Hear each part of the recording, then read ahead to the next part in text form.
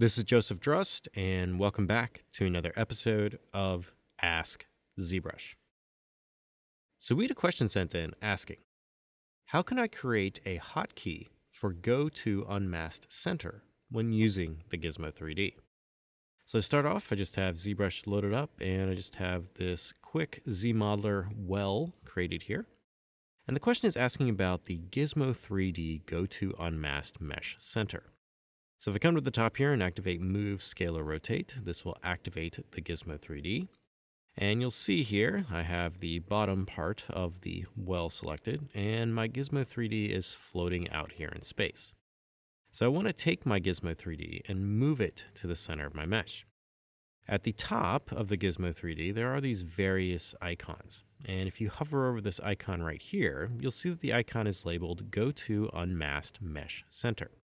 So if I take this and now click on that icon, you'll see it's going to take the Gizmo3D and move it back to the center of the mesh.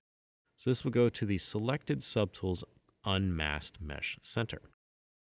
Now let's say my Gizmo3D may be out in space. So if I take the Gizmo3D and I hold down Alt, this is going to unlock it, and then I can reposition it. So let's say it's all the way over there. So at this stage, I cannot access that icon on the Gizmo3D to bring it back to this mesh's center. So I want to assign a hotkey to it. So when I click that hotkey, it'll go right back to the center of the mesh. So to assign a hotkey to that button, what we need to do is go to the Tool Palette and then go down to the Masking area. And in the Masking area, there is a button called Go To Unmasked Center. So this button here is going to do the same functionality as clicking that icon on the Gizmo3D. So if I come over here and click this button, the Gizmo3D is going to go right back to the center of that selected subtool. So let's do that again. So I'm going to hold down Alt and just move the Gizmo3D out in space. And then if I click Go To Unmasked Center, you can see it's going to go right back.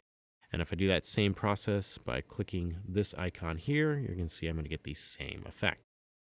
So now we have a button in the UI that we can link a hotkey to. So when we press that hotkey, it will click this button here, and then it will take the Gizmo3D and position it back to my model. So to set a hotkey for this button, what we need to do is just hold down Control and Alt on our keyboard, and then click the button.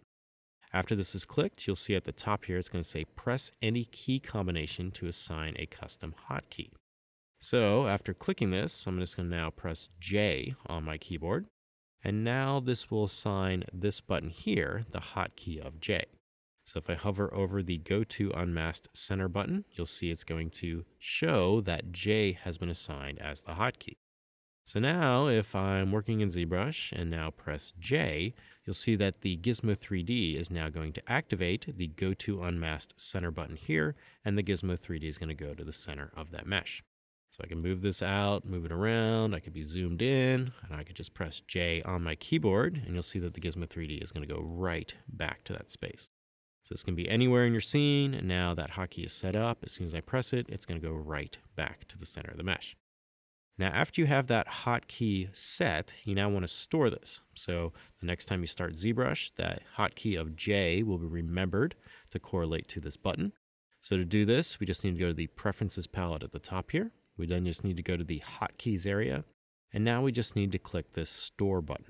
So this is going to take any hotkey changes that you've made, and it will now store it into ZBrush's UI. So the next time you start ZBrush, those hotkeys will be remembered, and then you can reload a model, press J, and that Gizmo3D will go right back to the unmasked center of the mesh. So if you have any other questions related to ZBrush pipelines or processes, please use the hashtag AskZBrush on Twitter. Happy ZBrushing!